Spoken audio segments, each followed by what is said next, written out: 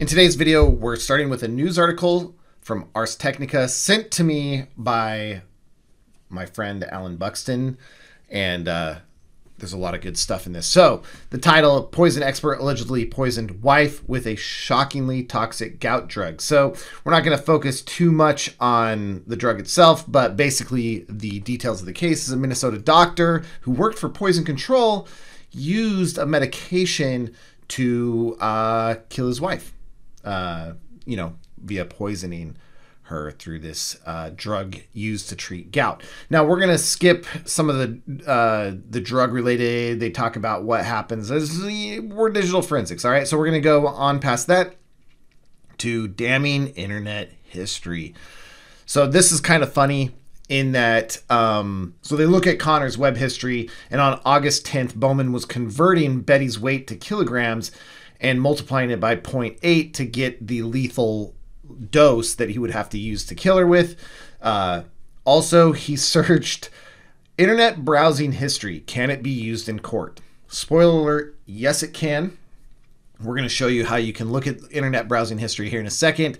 Also, delete Amazon data police. And then my favorite, he tried using a VPN, but mistyped it as BPN. But the answer to Connor's question of can internet browser history be used in court is yes. And so let's take a look at that. There's actually two different ways we can look at it in FTK.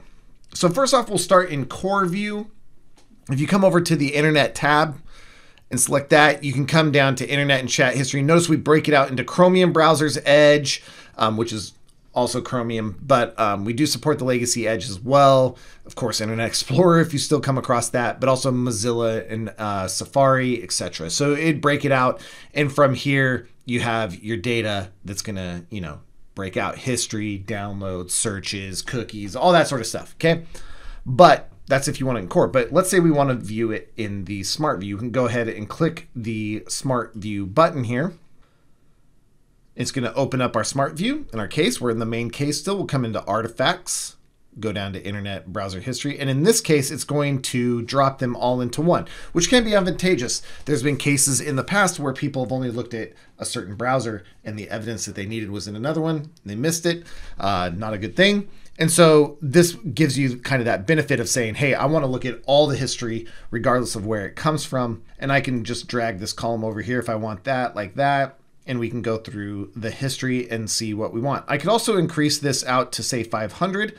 And so now I don't have to toggle the pages very much. I can just scan down and take a look at, what we've got here.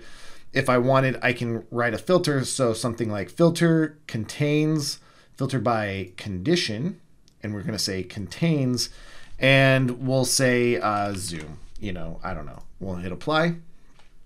And now we can see, okay, zoom and all this stuff, login, Google, Zoom, whatever. But you could search your stuff that way. And of course, you could also search your results using the search.